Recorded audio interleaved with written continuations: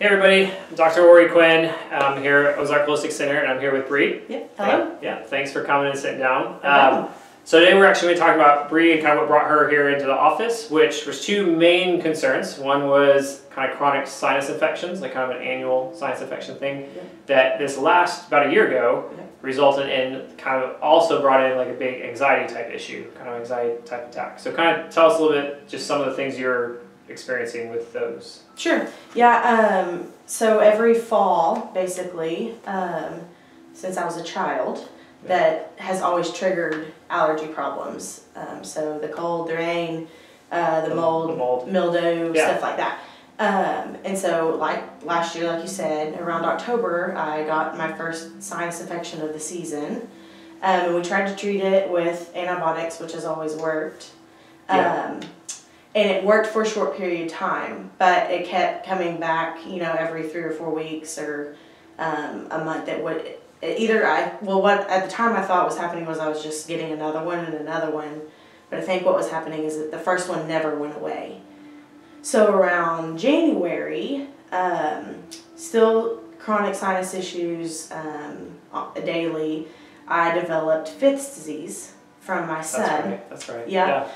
So that kind of coupled on, and then like the stomach bug, and then it was just like over and over and over. I'd never been like that sick, and that just back to back to back, and still never able to get off the sinus. Yeah, like still having the sinus issues. So I was taking, you know, 10 to 15 different pills, you know, cough syrups, stuff like that a day to try to get over all of the junk, and it just never happened. You know, it wasn't ever happening. So that's when my friend Lana suggested that I reach out to you guys, and that's what brought me here.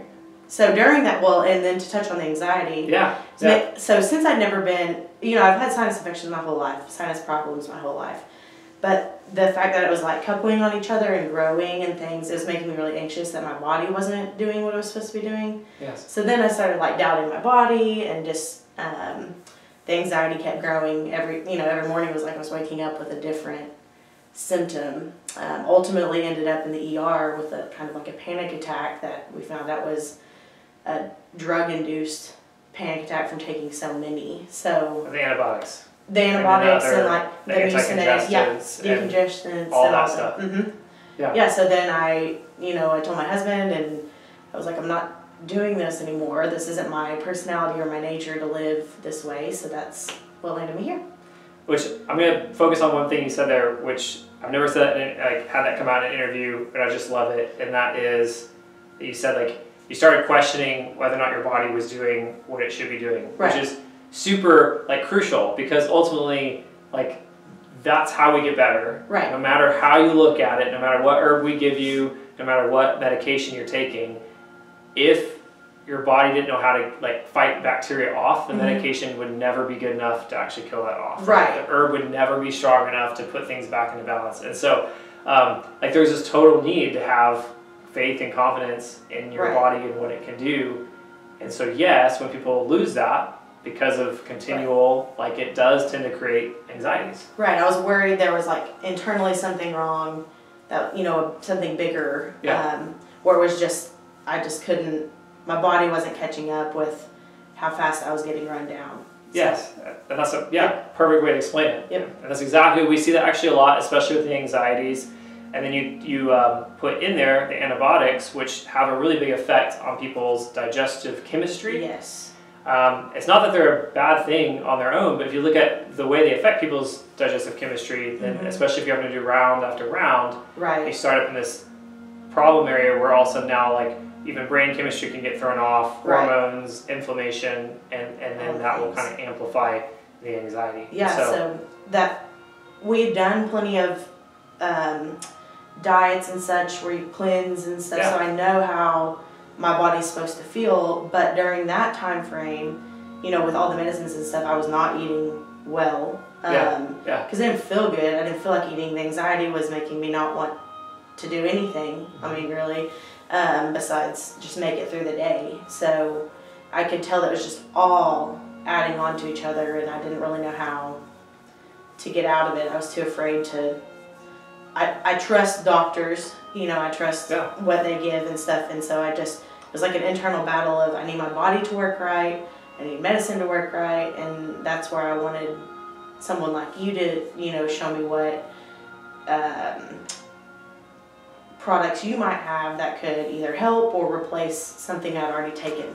Right, and bring it all together. I'll put my own little plug in there because that's one of the interesting things about our training as we're chiropractors, like certified in applied kinesiology. The applied kinesiology training, its whole focus is this: try to figure out how to take a more like holistic approach, how to like back up a little bit and be aware of the different processes of the body in your overall treatment, as opposed to trying to just go like, hey, it's an infection, immune system, bam. Right. And so that's kind of the neat part, is it allows us to kind of back up a little bit and use those different modalities, which is what we did. So we came in, we go through a whole series of what we call muscle testing to assess for food sensitivities, which we took off several different foods, and then we also checked for like herbal remedies for the actual infection, and as well as balancing of, in case of the anxiety, we're looking at brain chemistry, brain hormones. And so the sinus infection thing cleared up relatively quickly. That was the one that I think went quicker, right? Yeah, once we finally figured out what we needed to take to kill it, it worked. And one of the things I told everyone that I was doing is what I appreciated most about you guys is you weren't telling me not to go to the ENT or not to do, this or that, but, what can we take here so you don't have to take the hard drugs every time. The stronger drugs every time, because for someone who has them a lot, or 2 or 3 times a year, I was interested in not taking antibiotics every single time. And so that's what I appreciated most, is it wasn't like I came in and you were like, okay, stop taking all that and take my stuff. Like, you appreciated where I was and what I was taking and helped me get off things to take a more natural approach, and I really like that. That's cool. That's cool to hear that. That's cool to hear that, because I really am a firm believer in people's journeys. Like, you've learned a lot already about how your body works and like what solutions have gotten you to where you are now. I mean, this is the first time, and you've battled this your whole life, but this is the first time it kind of went further south, right? So you figured things out along the way.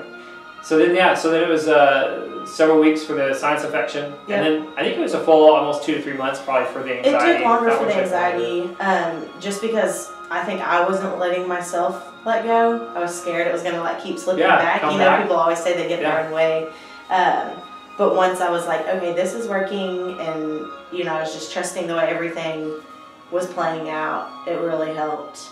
And just the sun coming back out, it just kind of was a whole mood swing. And you were the first person that ever in my life, I think, has tested my vitamin D levels, and it was like almost non-existent. And so I think that helped tremendously.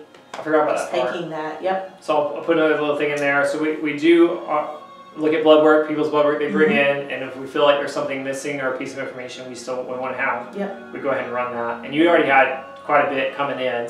And so there was just a few things that really just over the years seeing it, I realized play a really crucial role in things like chronic illnesses, chronic infections. So we ran, I think it was the vitamin D and then iron and thyroid. Iron, There's a couple iron components there. I've seen that continue to play into that. So and that was a big part of it too. And we've seen that level come up, so which was good as we follow up with that.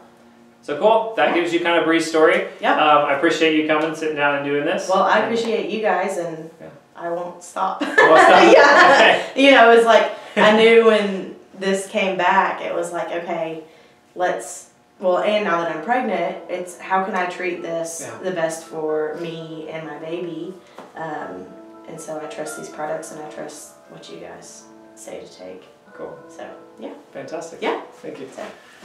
Like that.